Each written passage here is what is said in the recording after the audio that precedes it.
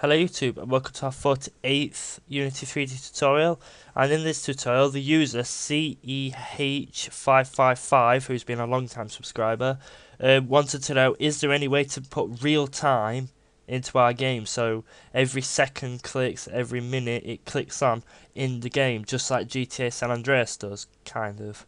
So I did some researching. Yep, fully possible. I sent him the code, he couldn't figure it out, so here I am to do it, even better than before. If you're listening to this person, I don't know how to pronounce your name, I'm sorry, but the code I sent you did do it, but only in seconds. So it shows seconds, milliseconds, whatever comes after milliseconds, so it only shows that. But this code I've got now shows you seconds, minutes, hours, days, months, or years. So it's really simple. Depending on how much you want, it's the minimum you can have is 3 lines of code. That's it. So simple. Right. So first, I downloaded this font called Digital here because I thought it looked cool like an alarm clock. So I've got that from DAF font, which I've put into the description below. So I've renamed it in-game font, which has got something at the beginning of it which I really don't want. So there we go, and it's there. So the font color, I want it greenish. So I'm just going to change it to green. Probably not the best idea, but so change the font size up to say something like 200, because then we can get rid of the mess up thing. So we've done that, and now what we're going to do is create a new game object and create a GUI text. Boom, there we go. Look how good that looks. That just looks awesome. Right, so I'm going to resize that using the character size when I can find it. Where is it? I think it's pixel offset. I swear down it was right there. I had it a minute ago. Okay, so I guess I can't remember how to do that. But I swear down it was there. Oh well. Right, so we'll rename that to what we're going to call it. In-game time. Because everything else is called in-game time. I swear that font size, that's what we want. 0.1. Okay, apparently not. I swear down there was a character size one. Change the material, we'll put the right material on it, because if it's displaying a wrong material. Boom, there we go. So apparently I forgot how to change the font size. That's probably not good. Try line spacing. Okay, I've actually forgot how to read it. That is so bad. How the hell did I forget that? Okay, so what we're going to do is just change it back down then. Say 10, well, we'll set 20, so it's big-ish. There we go, so it's tiny now. Why did I have to forget it? Well, it looks like I forgot it. It was definitely something in here what you changed. I think it was 3D text. I don't think you can do it on this one. But yeah, so we're going to move this to the right place using pixel offset. So we'll move it back to about there. So we'll rename that to 480, and then we'll move it all the way up. Well, sorry for that little delay there, but yeah. So we'll run it and just see where it is, so we can see if it's in the right position. Oh, that's far away. Yeah. So we're gonna have to do is move it up even more.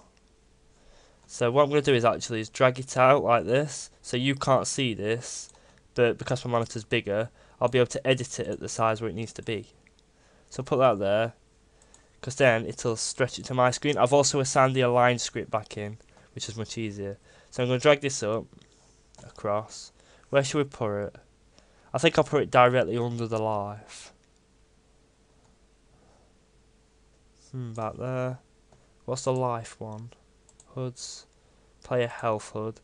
This will take time, you just need to gain its positioning and everything. In-game time will be that, which is good. And then the up of it will be there. We'll put it there, but we'll put it in the middle, and then what we'll do is we'll move the actual skills down.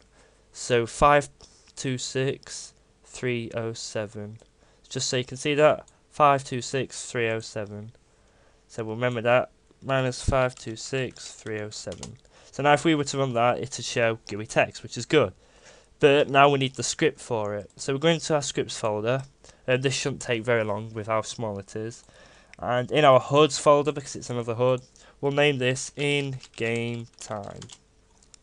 We'll assign it to it because we don't actually need to change anything on it. In-game time.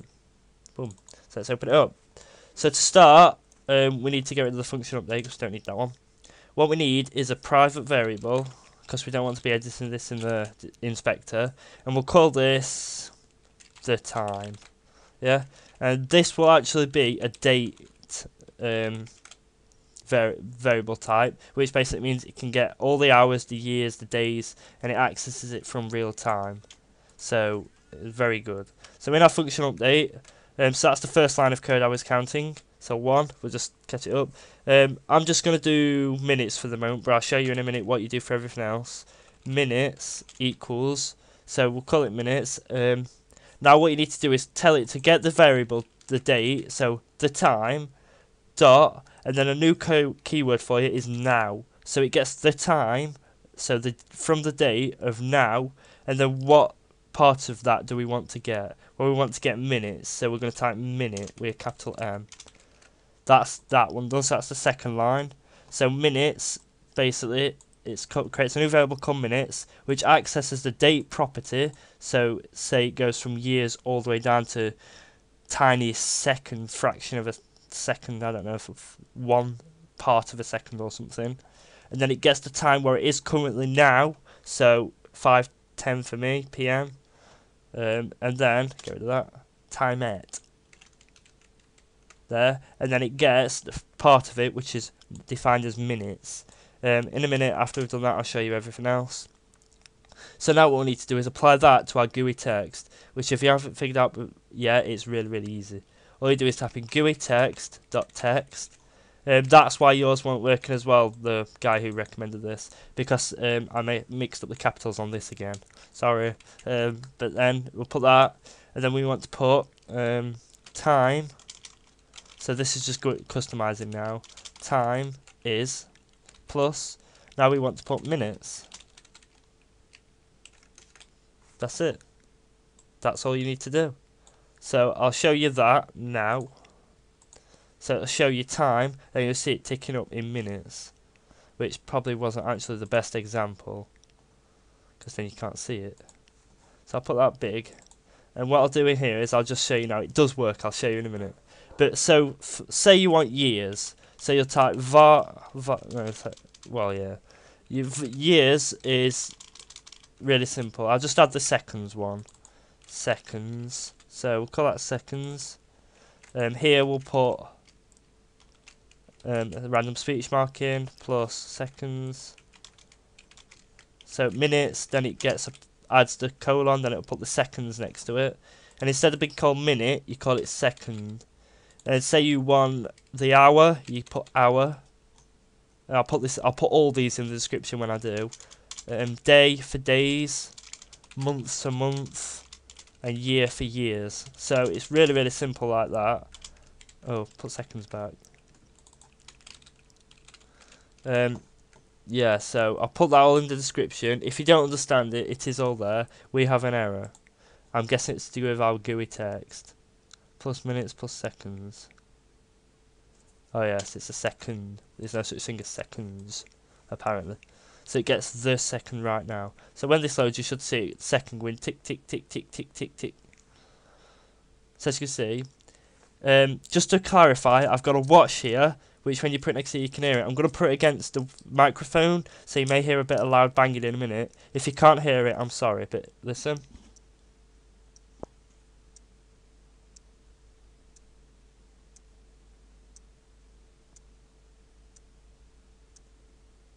So I don't know if you heard that, but it is actually in time. I've got a watch right next to me and I've tried it. It is in time. So that's real time in game. You want hours and stuff, it's all there. It isn't actually that's minutes, isn't it? That's why, yeah. So we'll put hours in just now, just to see if it is actually my time as well.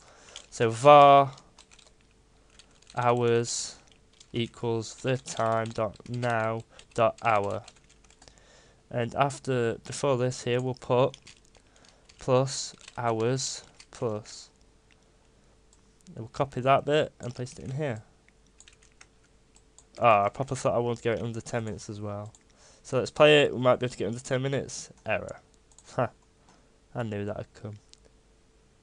hour, capital H. There we go.